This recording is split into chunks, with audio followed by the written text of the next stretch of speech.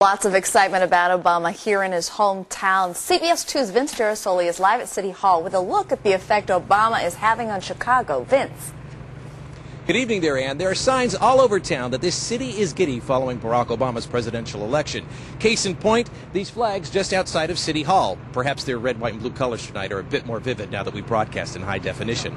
But at any rate, there are more than banners waving in the breeze. Some say that they can actually feel a new sense of pride and patriotism that's actually in the air.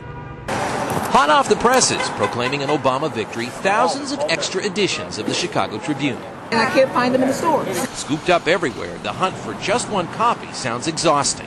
So I was waiting outside the Walgreens this morning for them to open. Starbucks was already sold out. Went to Dalton, Illinois, South Holland, can't find them. But look up and down the long line outside Tribune Tower, and the crowd seems downright pleased to be there. It's just a piece on the city. Can't you feel it?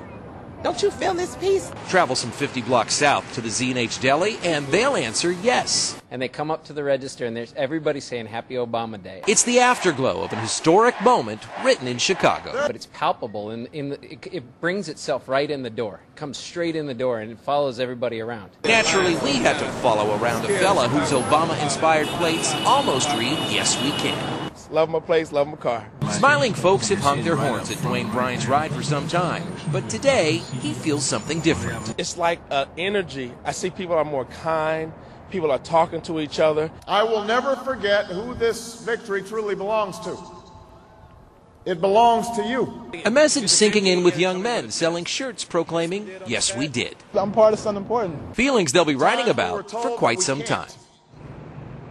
Now, if and when the feeling ends, folks might want their souvenir papers. Both the Tribune and the Sun-Times report selling extra editions of 200,000 copies each. You notice I could find a Trib, but I couldn't find a Sun-Times. They're already selling on eBay, Rob, for $100 a piece.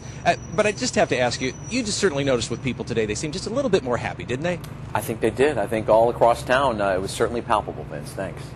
Well.